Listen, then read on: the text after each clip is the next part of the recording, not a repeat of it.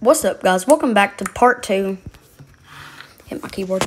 Welcome back to part 2 of the how to get people's IP. This is basically how to see their internet connection, stuff like that. So, yeah. Which I'm going to be doing this with my exes because my ex doesn't really mean anything to me.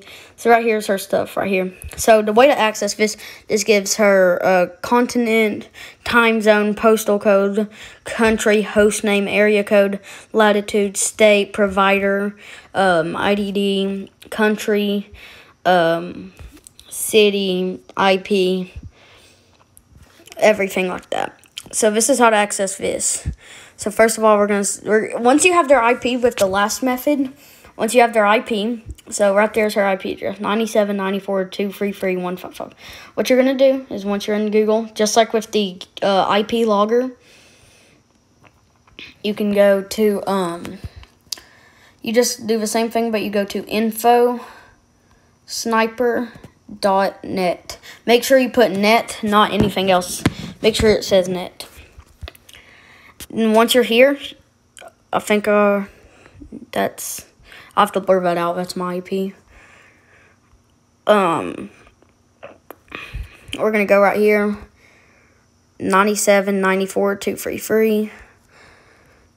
97, 90, 94. How do I forget these? 155. I'm going to make sure. I'm going to confirm that. That's it. Right there. Check. Remember me. I don't think I got the remember me part. Right there. Madford, Oregon, which is where she lives. Right here. Now I can access all of this. You can screenshot it, expose it, leak it. Whatever you want to do with that information. I have no idea what I don't control what you guys do with what you figure out about people. So yeah,